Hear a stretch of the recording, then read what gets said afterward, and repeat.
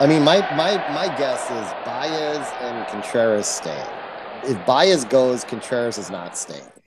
And if I'm the Cubs and looking at it, like, what can I build around?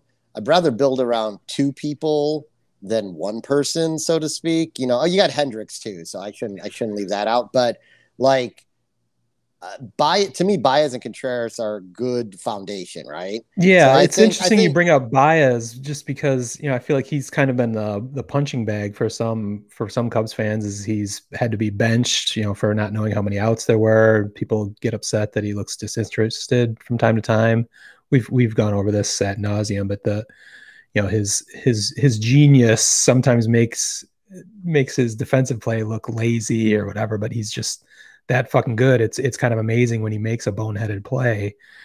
The other thing is, I think Cubs fans sometimes that try to maybe short-sightedly attack Baez. He just became the third player this year to accumulate 20 home runs, 60 RBI, and 10 steals. The other two guys are Shohei Ohtani and Fernando Tatis Jr. So yeah. So when he he is asks, he is elite amongst the elite of the elite. yeah, so when he asks for $200 million, as much as we can make fun of it when he has two errors in a row that kind of cost them Mhm. a game, you can poke fun at that. But that's part of what we do. We like to have fun and make jokes and Yeah, at our players' expenses.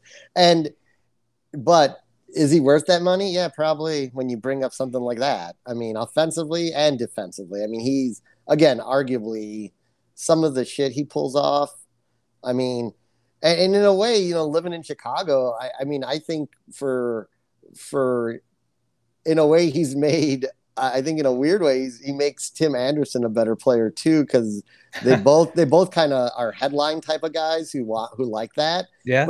But if you watch Timmy this year, like I've never seen a dude make so easy consistent throws. All of a sudden he could be to the third base side of the outfield and throw the guy out at first this year. He couldn't do that 2 years ago. Yeah, there's a I, dramatic the, defensive improvement you can see yeah, with him.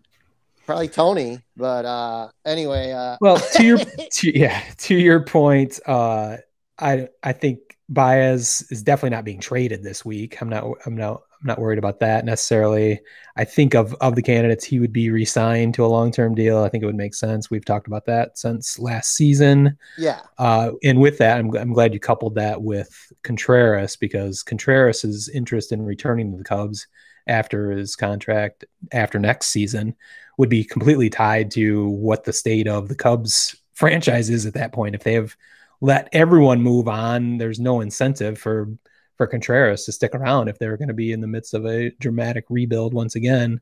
What is his incentive for re-signing with that team where he could right. move on to a contender where signing Baez long term almost is like a double deal where you actually get Contreras at the same time potentially. That's mere speculation, but I think there's some logic to it.